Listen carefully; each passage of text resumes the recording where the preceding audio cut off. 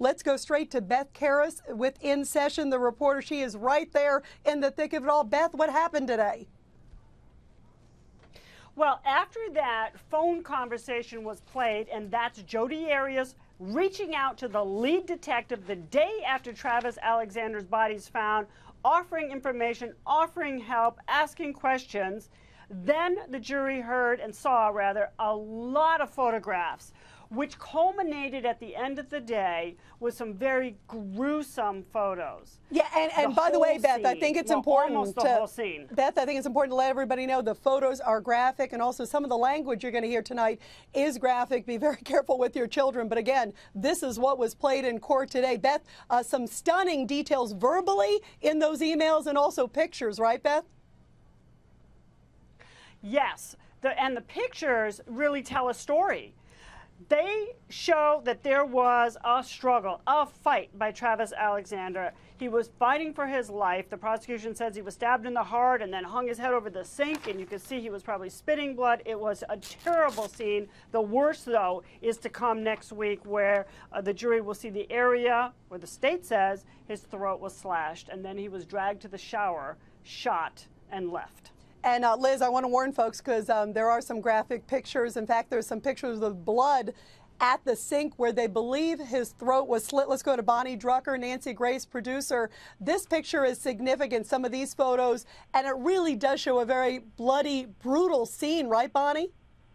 Rita, it is so bloody and so brutal. I mean, members of Travis Alexander's family, everyone was crying. They were taking tissues, and some of the people I was sitting next to had to turn their head. I even had to turn my head at some point. It shows a real struggle, a lot of blood at the sink, on the floor, on the walls, and it's just a tremendously violent scene. And Bonnie, we're looking at pictures right now. I mean, it stuns to see the amount of blood at the sink, again, where they believe the fatal blow was that slit his throat from ear to ear, right, Bonnie? I mean, this was a dramatic wound.